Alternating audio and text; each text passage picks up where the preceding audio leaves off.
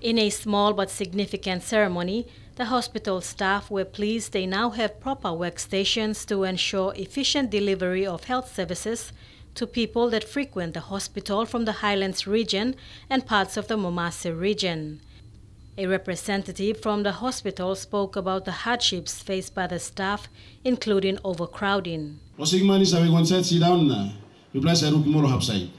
But because Papua New Guinea, we block at sleep of one tiger blanket, population increase.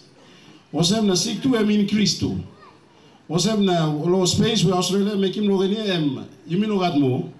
So time of patient for a here almost come sleep again, even a proximo. So we put him on tableau here and we put him on tableau floor. BSP branch manager Ruben Elijah told the gathering about his personal experience at the hospital. He once visited the hospital and saw staff working while standing all day.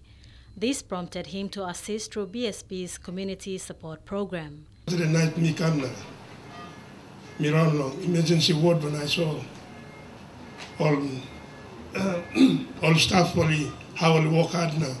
There wasn't any place for them to sit down, work good.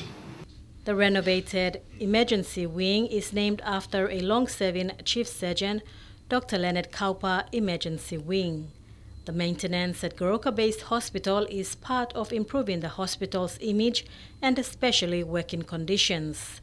In May this year, the hospital staff presented a petition to Health Minister Michael Malabag to address the lack of basic medical supplies at the hospital that has resulted in patients dying from preventable diseases. Bridget Komatep, National MTV News.